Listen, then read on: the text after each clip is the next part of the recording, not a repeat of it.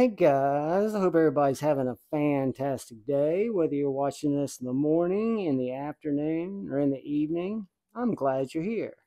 And channel members, I want to thank you guys and gals very, very much. Without you, it wouldn't be nearly as much fun, and I wouldn't be able to do some of the cool stuff that I can. And for those of you that are new or stopping by, if you're so inclined, please hit that like button, please hit that subscribe button and that bell notification icon. You can hit the like or dislike if you like it or dislike it. But anyways, guys, let me jump to it. This is going to be a shorter review, long-term review of a knife you guys might have seen me unbox from Amazon a couple of weeks ago. It is the Ccanku or Ccanku. I don't know how to pronounce that. CC AUKU or something. And this is their C1295, I believe. You'll see it in the title tag, but it is a slicey little kind of an EDC scalpel, I guess you'd call it, made out of 9CR 18 MOV. And then it's got these little G10 scales. Comes with this little sheath. So guys, it's a very much a neck knife or a pocket dropper. I used it most often as a box opener, as a package opener, not to process cardboard, but it was great to open packages with. It would probably be really great to cut paracord if I needed to make a quick cut, or if I needed to cut out a label or a sticker. It would make a great utility blade for that. And if you needed to save your Slurpee at the 7-Eleven, it would also serve for that. It does not have much of a handle, guys. You know, what we'll do is we'll look at the knife as a knife, and then you've got to look at the value that you invest to get a knife like this if this is something you want. So what I look at is, first thing I see is a grind that has already starting to get a smile from where that plunge line is. But that bothers me zero because I know the price of this knife. I know what it cost. I know that it's not going to be as refined as, say, a chickadee or something that's going to cost, 20 to 30 times more. But anyway, so the grind is, or the plunge there is not giving you anywhere. Not that you necessarily need to sharpen it or it would matter. This little knife is very sharp. So for getting into your packages, doing those utility cuts, or saving that Slurpee, it'll do a very, very good job at that. Now, you don't have much of a guard here, so there's not much to keep you from going up on that blade. I look at it more of a cutting instrument or tool, slashing tool, so to speak. But it is small. Another thing that I noticed is it's got the smaller eyelets. I've got to find some bolts to give me some options to put ulti clips on that. But the way I've been carrying this is just like I've been carrying my my little J-Cal, and the way I've been carrying my Civivi is just having it around my neck, right? It's a neck knife. I enjoy it that way. Works well, and gets the job done. Is it a knife that,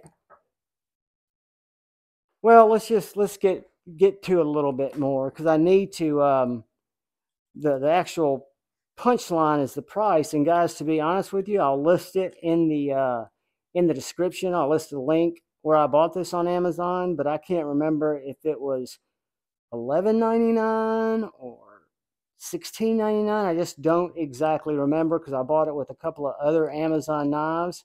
But I want to say, for sake of our discussion, this is, think about a $12 knife.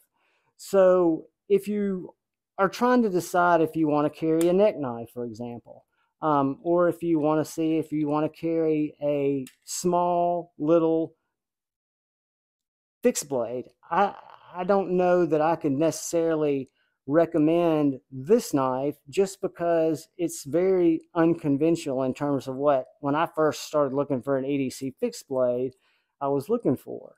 This knife is really designed to cut, designed to do those little detail cuts, kind of be like a utility knife. Could I recommend it for a utility knife replacement? Sure, the price is so good. But if this was going to be the knife that I was going to try to determine if I could carry an everyday EDC knife like the Civivi, little baby tiny banter there, I just think they're knives like that, again, totally different price point, but it's going to be a little different in terms of, I think, what your experience will be. Let's do a couple of quick size comparisons on this guy. Let's look at it next to the baby banter. And this mini bug out.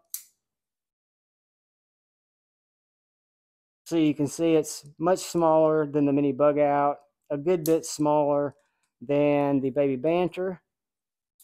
Let's take a look at it next to the Civivi little mini banner fixed blade. It's about the same size as that. The Jacob Creates Chickadee. It's about the same size as that. The latest Javon J-Cow. It's about the same length as that, guys.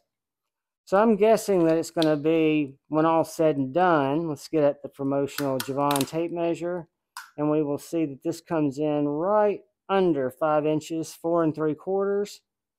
Cutting area is going to be right under 1.25 inches. The handle or grip area is going to be right at 3 1/4, right under 3 1/4 from here to here.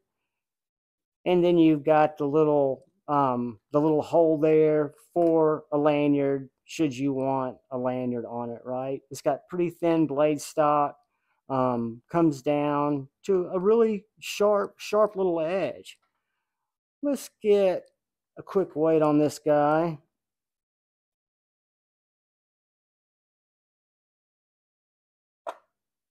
So 1.3 ounces, 1.65 with the sheath. So guys, that's the Ccanku. You'll see how it's spelled. I have a hard time pronouncing it. Ccanku, $12.95, the C1295.